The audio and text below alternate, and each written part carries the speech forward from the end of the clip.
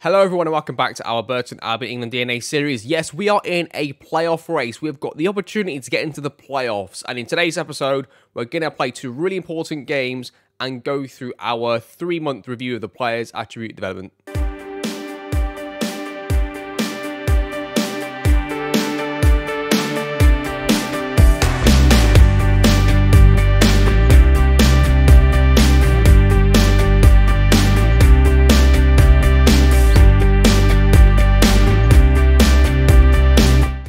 Welcome back, everybody. Yeah, starting off with Sam Hughes then. Let's get straight into the player attribute development. I mean, over the last 6 months, he's going backwards a little bit. Really stabilising, but he's definitely not improving anymore.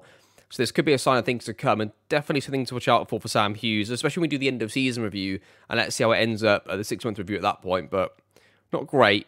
Mitchell King. Now, Mitchell King is looking really good, isn't he? In fact, I can probably get out of the way here, can't I? That's probably better, isn't it? There you go. See everything much easier now. That's Mitchell King for you. So Mitchell King looks like he could be a really good player for us, and especially even at championship level, which I'm really pleased about. I wasn't sure if he'd get there that fast, but he definitely has. Mitchell King looks like a really good player, and he's perfect for that sort of side of a back three. If you can just get his dribbling up to about 8 or 9, that would be perfect. And his passing vision looks like it's going to make it as well. So I don't know. I'm quite happy with his development so far. Oshalaja. Yeah, I mean, he's going to be gone at the end of the season. So Oshalaja will be the next player, I think, to leave because Mitchell King's really taking his place in the squad and probably then some. And he's just not going to be required anymore. So this will be Oshalaja's last season with us. Connor Shaughnessy is continuing to sort of tick on a little bit on his attributes, which is nice to see. Okay, Borthwick Jackson last 6 months hasn't been really that good at all. But, I mean, I like keeping him because he's a left-footed centre-back, which is good in some games, and he can play as wing-back in an emergency, so I like to have him for those reasons. But he'll probably still be with us next season, but he'll be more like... He's getting more like Oshalaja, where he's coming towards the end of his time, I think, with the club. But there he is. Tom Hamer still continues to improve slowly in his sort of right centre-back role for us, which is nice. He's good. He's a really solid side of a back three. I think it's perfect for him, that is, because as a wing-back, as a full-back, doesn't really have the express pace or the dribbling and crossing right for all those type of things. But on the side of a back three, he's perfect. Centre-back in a back four isn't really good enough in the air. So I think the side of a back three suits him and Mitchell King really good because like I said at the start, I would adjust the tactic to the team, but right now I think the team is really suited to a back three, which is brilliant. I don't know what's happened to Lassie Fairweather there, but apparently he's improving now all of a sudden out of nowhere. So there you go. Bobby Cameron's going through one of his spells again where he's improving in a lot of areas. So yeah, his agility's gone up again. I don't know. He's one to watch, is Bobby Camworth. I'm just waiting to see, is he good enough to be a good backup, or is he just going to be no use to us whatsoever? And he sort of fluctuates between the two, depending on what sort of period he's going through in his development. So, one to watch, though. Terry Taylor, last 6 months, just slowly improving again, which is nice to see. He continues to tick along, and hopefully he'll get another few attributes up as we go through the next year. Kieran Gilligan's had a really good last 6 months, as you can see here. Mentally, really across the board, really improved. Physically, almost across the board, he's improved as well. Technically, actually improved in quite a few areas. Dropping in some, but like long shots, free kick taking, penalty taking, crossing, and corners.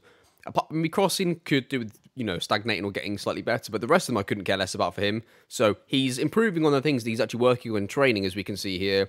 He's probably not doing too much aerial work, and he's not doing too much penalty taking, free kick taking, that type of thing, right? So the things that he's got downward arrows on, I can live with. It's a slightly similar story to Sam Heller with him as well. And Sam Heller, I'm trying to slowly introduce him to the first team.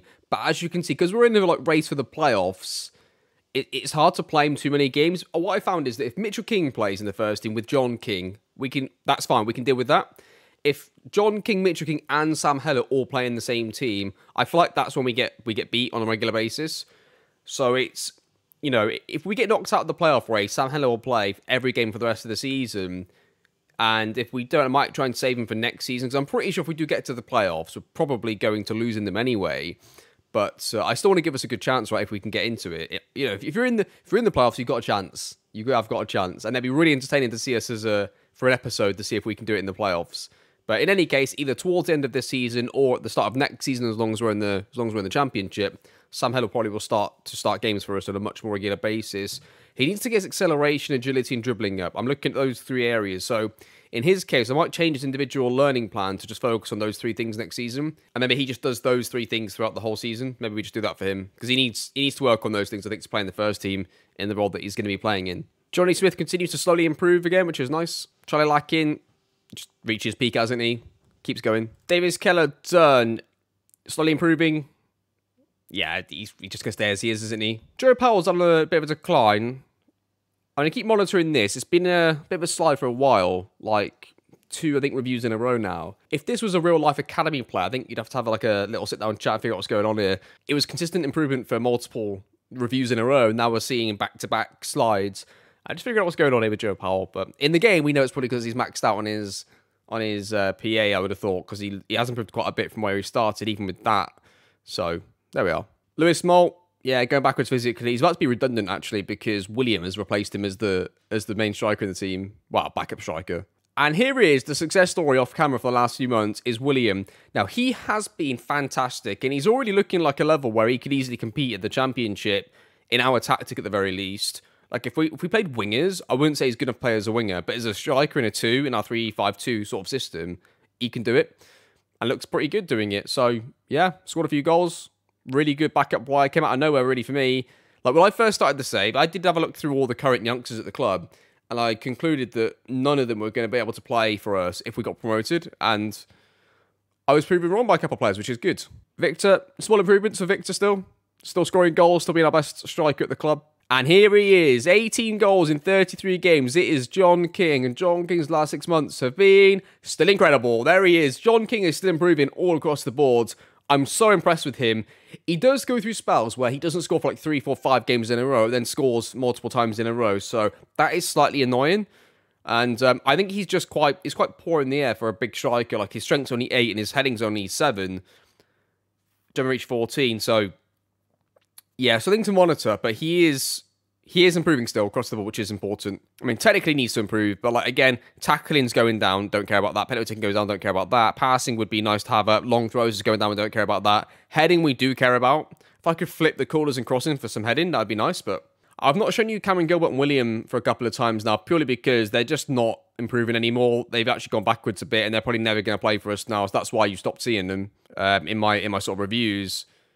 Halamau number 10, I mean, if we're in League 1, you have a potential, I think. Maybe he's only 16, so don't forget. He has got time and a chance to improve, but he's not really done much in the last year, so, like, look at that. It's not good enough, is it? Like, just looking at the players' development, it does seem like players have got a better chance of developing in the under 18s at the moment, if I leave them there for longer. Just looking through the players there, so I might move him back, actually, to the under 18s and let him play there, and see if he can get some more development in there. Right, and that is it. You're pretty much buying up to date. We're going to play against Cardiff in a few days' time. So when we come back, I'll definitely play Mitchell King.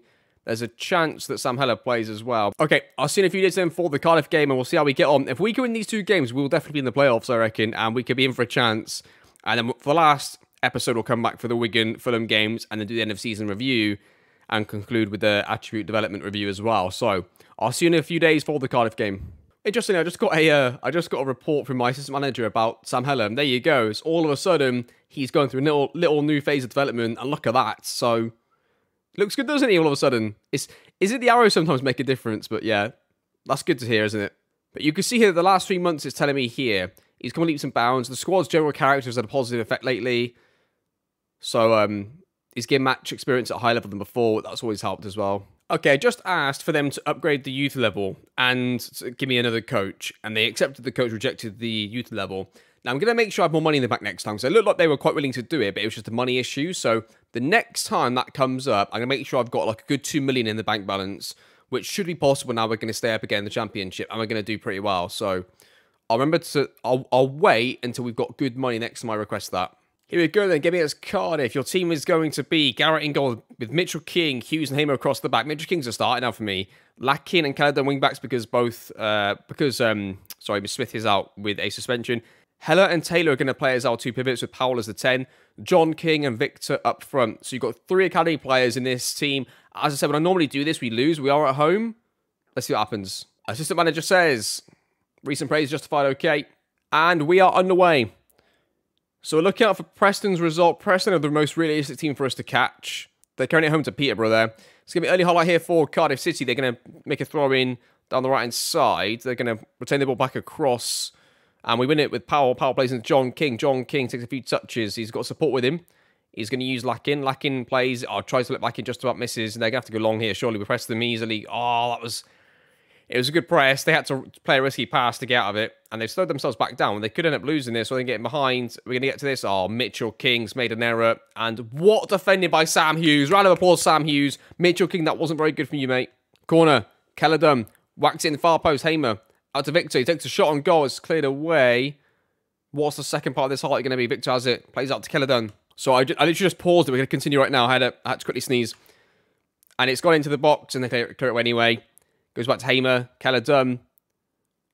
Hamer plays it across the pitch, does he? Oh my goodness, that was close. Mitchell King survives with it. Well done. Heller to King. Oh, what a goal! All three academy players linking up. You had King into Heller, Heller into the other King, and what a goal. That is the first time we've seen a combination of all three academy players. Look at this. Mitchell King plays it into... He just survives it, gets it into Heller. Heller plays it straight into King. Nice, was pattern-based football. The left foot strike. What a goal. I wasn't expecting that. 1-0 to Burton Albion. Okay, we will say things are going well. Unless they don't get complacent, actually, because we twice nearly gave them a good chance from our mistake rather than them creating anything. Highlight for Cardiff here. Caledon's won it, so along with Victor. They're going to travel with it. Plays it across to Taylor. Back into Victor. Back to... Across. Powell. Oh, he's missed it over the bar from there. Highlight here. Cardiff play it short. They're going to build their attack. They play it across the pitch. They've got a 2v1 if they want to use it. They've gone inside for some reason. I don't know why. Lackins won it, though, along with Powell. We keep winning it with two players on the ball at the same time. Mitchell King has it.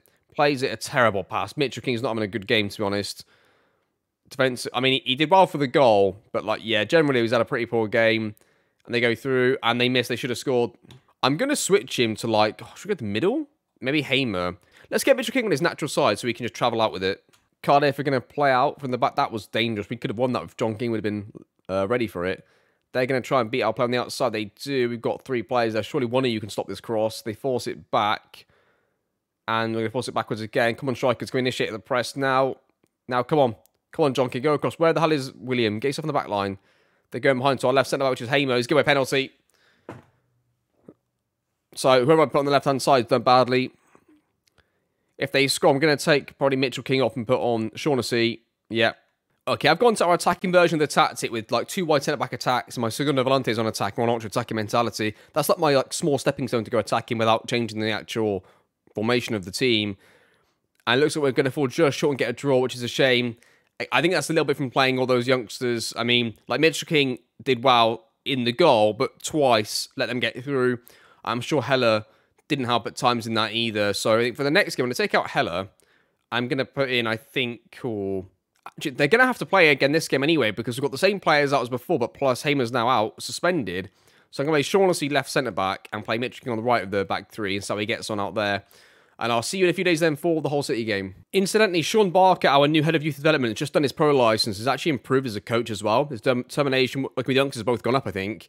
His sacking, I think, has gone up. He's gone up, he seems to run as a coach quite a bit, so that's good news for us. Okay, here we go then. Assistant manager says, recent praise is justified. Okay. Not sure like these I'm not sure like these team talks recently. And Hull City are top of the league, by the way. I just noticed that. So we are playing top of the league at home with 3 academy players in the team. Let's see how they can get on. Cardiff were quite far down the league table, I forgot to mention. And Preston did draw their game at home to Peterborough. So the situation is exactly as it was. We're still 7th, they're still 6th. And we're still 1 point behind with a game in hand, I think it was. But it's a shame we could have gone ahead of them. John King's going to win that. No, he's not. We're going to win this now. Taylor's got it. Plays it surely into Powell. Powell's got John King ahead of him. He does. He plays him in. Goes through 1, goes through 2. Shoots. Oh, it's just wide. He has got reasonable, I think, for weaker foot. So he's pretty good on his left. And he's happy to shoot on it, which is nice. Caledon throws it to John King, into Taylor. Cuts on his left foot. Victor shoots. It's blocked. It's cleared away. This could be an attack for them now. They're going to dribble out our back line. They play it through. They're in. They're going to play it across. Can we get up to that? Hughes heads it away. Don't forget Mitchell King is on the right. We're going to win this. John King, can we initiate a counter? Powell is there. Powell's everyone using. We lose it. Win it back. Heller, Lackin, Powell. Taylor. Taylor plays it through to Victor. Surely he's in. Is he going to score? He is. What a goal. Come on. Burton Albion are on the charge. We have got a chance at the playoffs. 1-0 to Burton. I mean, I thought the attack had gone. John King won that, by the way. So John King and Heller linked up there. The move progressed. Taylor, the great ball through into Victor. Goes through 1v1. Finishes it nicely. 1-0 to Burton. We are currently, ladies and gentlemen, in the playoffs. We're in the playoffs as things stand. Highlight for Hull City. Far post, don't forget they're top of the league. John King on the counter. 2. Oh, we nearly had a counter. We nearly had a counter. It's going to be a highlight for them. Can we survive it? It's the only question. Can we survive? We're going ourselves. Taylor. Taylor's got it. Plays into Lackin. Lackin. tries to skin his man. Taylor, Lacking, mate, you're too slow for that. Let's not get carried away here. And they're going to play through us. They're going behind early. They're going to get through. Mitchell King, and what are you doing? Good defending from Shaughnessy. While Mitchell King lacks a little bit of acceleration, a little bit of maybe concentration, because he's young and hasn't developed himself in his attributes yet, he needs to get out of those situations every now and again. Like in the last game, we got away with it mostly. They scored eventually from one, but go on, Mitchell King, this is you. This is all you. Don't.